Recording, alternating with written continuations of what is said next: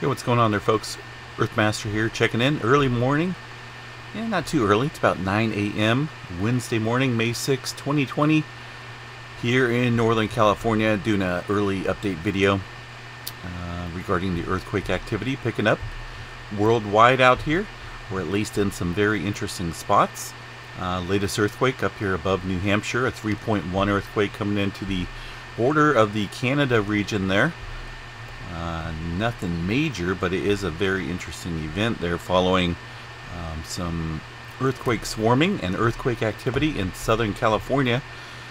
They had a 3.9 in the Salton Sea region. I'm going to get to that here in a closer map in just a minute. That was followed up by a 2.7. There's also been quite a bit of smaller earthquake activity occurring in that region as well. And once again, I'll show you that map here in just a second. Largest quake on the map, the 6.8, largest quake to hit the globe in the last 30 days of earthquake activity. Go ahead and show you that real quick. We can bring back many days here, and you can take a look. We had a couple of sixes over the last 30 days, but this here, the 6.8 that struck out here in the Indonesia region, near was Samlaki, Indonesia. Maybe I pronounced that right. Anyway, historical seismic activity out here is enormous. So this 6.8 is not any type of surprise or any type of shock to the region. It looks like quite a few folks did feel this earthquake, but once again, this is the largest earthquake to strike the globe here within the last 30 days. I went ahead and added a 30-day time frame onto the earthquake 3D globe, but it's not going to show 30 days worth of earthquakes. I'm going to keep it roughly at about 24 hours or so, or right around there. But once again, 3.1, the latest quake here on the map above the border up into Canada. Area of interest is down there in Southern California. If you've been a viewer for a while, or just an earthquake studier in general, you would know about the swarming or swarms that they have down there in the Salton Sea region. It happens, it seems like every 4 years or so is what it seems like. They had one back in 2012, one in 2016, and here it is 2020, right? Roughly 4 years later, we're seeing another potentially start of a swarm. They did have a 3.9 that struck down there. Oh, actually, they still have it, a 4.0 here. A 4.0, that's the blue circle there, and the you can see off to the left on the map here, the 4.0 magnitude quake there. Kind of strange. I got one map showing a 3.9 and one a 4.0. Okay, so we'll go with this one, 4.0 down there, and then that was followed up by many ones and twos prior to that 4.0. You can see there's some earthquake activity as well, well below 2.5, which is that minimal amount met to show up on the globe. It's just I don't want to include these super small earthquakes on the globe, so that's why we don't see them. But that doesn't mean they're not happening. On this map, at least over the last day, there's 25 earthquakes within this region. Now, historically, in the past, this area, like I mentioned, has seen some pretty good swarms out there in this area. In fact, the one out in 2016, I believe it was. If you guys remember, I think I did an earthquake video update on it way back then in regards to a swarm that was occurring in the Salton Lake Sea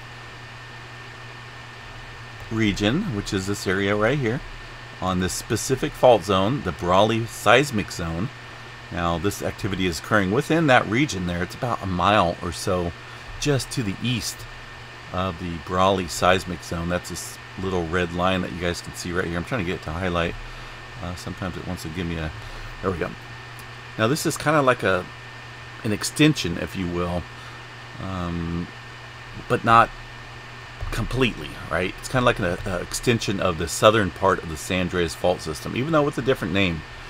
right? We got the southern part of San Andreas Fault up here to the north, this darker red line indicating that plate boundary between the North American and the Pacific plate. Now this is an area where we've seen some high interest here between the professionals, the folks there that got the degree on the wall, the seismologists and everyone. They believe this area right here is going to be the area that ruptures and that will produce the big one. 2016 they had that earthquake swarm, much stronger than this one here, but we're still kind of like in the early stages of what we're seeing today. Anyway, the Office of Emergency Services issued a weird prediction, I guess, if you will. It was an earthquake advisory of a potential larger quake occurring in the Southern California region, specifically this section of the San Andreas Fault here, the southern section, due to the earthquake swarming that was taking place back in 2016. I do have a copy of that here real quick. Let me see if I can bring that up in this image. I'll have to get rid of a couple of things here. Hold on one second. And then let's make this a little bit better to view here. Okay, so this was off of, I just went back and you can do it yourself if you want. This isn't on a fake website, although sometimes people think CBS, fake news, right? Either way, it was put out there on mainstream media and issued by the folks there in the OES Office of Emergency Services. Okay, it's still going to cut off a little bit there. Hold on. So this reads here, just real quick. This is from 2016 there. You can kind of see on the map there the swarming that was occurring there in the Salton Sea region near the Brawley seismic zone, right? On this map, if you notice, there's not really an extension that moves across that lake. They put that in a little bit later. As you can see here on my map, I can even zoom in a little bit closer here. Maybe I can. Hold on a second. Where we can match that. But they don't include that specific fault. Well, they mention it, but they don't show it up here on the map. Here's my current map of the swarming right now, the USGS one-day all magnitudes of the Salton Sea region. And looking back 4 years ago, you can see swarming was much further north, but not a lot. It's still basically within that area of the Salton Sea and on the Brawley seismic zone. So Los Angeles, a swarm of earthquakes that rattled the Salton Sea area earlier this week has increased the probability of a major quake hitting Southern California, according to the CBS Los Angeles news reports. The California of Emergency Services, Office of Emergency Services, that is, OES, issued an earthquake advisory warning residents and officials in Ventura, San Diego, San Bernardino, Riverside, Orange, Los Angeles, Kern, and Imperial counties that there was a greater possibility of a major earthquake through October 4th. Anyway, there was about, I'm trying to think, about 140 earthquakes or so, swarming, if you will, that kind of triggered that activity. And this was put out by notable folks there. Dr. Lucy Jones, right? She's that lady that gets on the news whenever there's a major earthquake and explains everything. Very nice person. But anyway, nothing happened. I guess it was just like it's weird, right? Because they don't like to predict earthquakes. You really can't. And even in this case, it proves that you cannot predict earthquakes. But you can put out, if you will, advisories, because anytime we see any type of swarming out there in an area that's already built up of pressure, that's kind of like, do we just sit around and lollygag? Is that still a word? Just kick rocks all over, just, whatever happens, happens. Or do we kind of put out like a little notification, hey, you know what? We're getting some seismic activity just in case. You should probably put out just an advisory. Hey, folks, there's a potential. We might see something. Not that there is going to be. Not that there definitely wasn't. because that time had passed and the swarming back there in 2016 had quieted down. But once again, it's on the Brawley fault system, Brawley seismic zone, and it's an area, folks, of pressure, I guess, if you will, between the plates out there. I'm going to read a little article here. The Brawley seismic zone, also known as a Brawley fault zone, it's an extensional tectonic zone that connects the southern terminus of the San Andreas Fault with the Imperial Fault, right? So it's kind of like a little extension. It does play a major part in this area. Let's see here. The Brawley seismic zone represents the northernmost extension of the spreading center axis associated with the East Pacific rise. Okay, it's going into some major big stuff here. I don't think we need to do that. So here's a swarm that happened in 2012 near Brawley. A swarm of more than 300 small to moderate earthquakes occurred, with the largest two reaching a maximum 5.3 and a 5.5. Earthquake swarms are not unusual for this area. Like I mentioned, we've seen them. Seems like they come in 4 years or so. There was also a swarm back in 1981. One magnitude reached up to 5.8. According to the folks here, the swarm activity is not completely understood, but the new restlessness could generate data that will help scientists to gain a better understanding of the region. So anyway, this area right here is not known to produce one big earthquake, you know, and a couple smaller ones. It's basically known for creating a bunch of little to moderate ones all at once, or in swarming fashion. That's what I was trying to point out there. So yeah, it's, man, I tell you what, folks, just seeing this activity down here just kind of scares me a tad bit, because I can get back to this other map here. Like I say, it's right there, just to the south of the San Andreas Fault System, that section right there that's been locked and loaded for quite some time. And I'm hoping this goes away, but we'll have to see what becomes of it.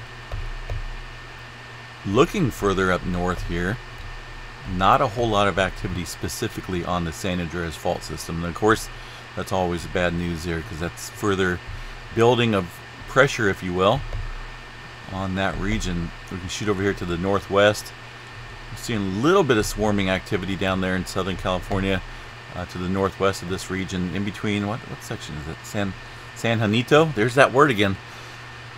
Fault zone and the Anza section. I believe that's been swarming for quite some time. Nothing major, but this still plays a part out there in the spider web network of fault systems. But this one down there in Salton Sea kind of has me a little bit on the worried side there, especially with no activity up here on the portion of the San Andreas Fault until you get into the creeping. I was going to say until you get into the creeper section. The creeping section, I guess you could call it creeper. Up here well to the north near the Mount Diablo, or not Mount Diablo, but the Diablo Range. You can see some smaller quakes popping off here, but like I said, this is a creeping section, which is known to produce some smaller earthquakes up here. And this is not, I guess it could produce some larger earthquakes up here to the north, but typically we don't see a whole bunch of buildup in that region like it is down towards the south. Ridgecrest area still showing a little bit of earthquake activity today. Nothing major, just some small ones, and I don't even think we've seen any twos in there, did we?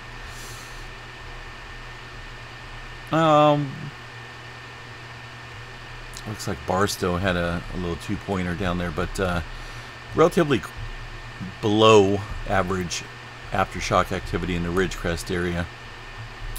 But this one down here, folks, we're just keeping an eye on that. I'm going to be watching this station, or this area down here, quite actively.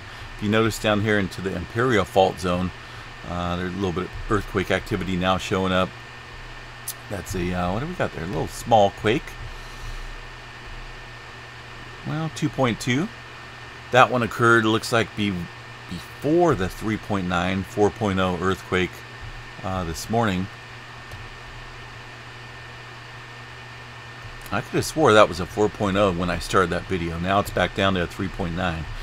Interesting there, let me tell you. Anyway, folks, once again, moving in to that region there. This swarming activity is south of that 2016 activity, but we've seen swarming activity here in the same exact spot here in the past. And I just can't remember exactly what year it is. So, not unheard of, but activity like this is kind of what, you know, pushed out that earthquake advisory from the OES back in 2016. So, they must know something. They know this area right here is a built-up area of extreme stress, and the southern section of the San Andreas Fault is what the folks are saying the big one will take place on. So we definitely need to be on alert and awake. You know, kind of just pay attention to what's going on out here. I will provide more updates if I see this thing increasing. I probably will search for a data station much closer to that region so we can see any earthquakes that may not be reported by the folks there at the USGS, because it's always good to watch, always good to see and know of earthquakes that are occurring on the seismic data stations. Right now they're pretty quiet, but I was just looking at this latest quake here, 3.9, well north into Alaska there. Kind of looks like that's in the area where that major quake struck. I think it was last year or possibly the year before, the largest one that struck up here in northern Alaska. That's a pretty good sized quake there, a little aftershock. Let's see what the earthquake activity looked like in the past. Looks like there was a little bit of earthquake activity. Just going back the last 30 days there.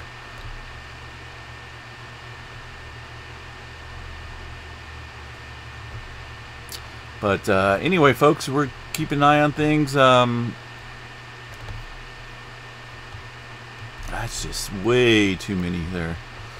I'm going to have to adjust this accordingly. Make sure I don't include too much earthquakes on the map here. Just kind of experimenting with the 30-day feature here, folks. Normally I run the feed source from the USGS at the last... what is it, 1 day magnitude, or 1 day all magnitudes, I believe, here. But I'm just going to switch it over here. But still, I kind of want to keep it within the 24-hour window of earthquake activity here, so we don't overload the globe with unnecessary cluttering.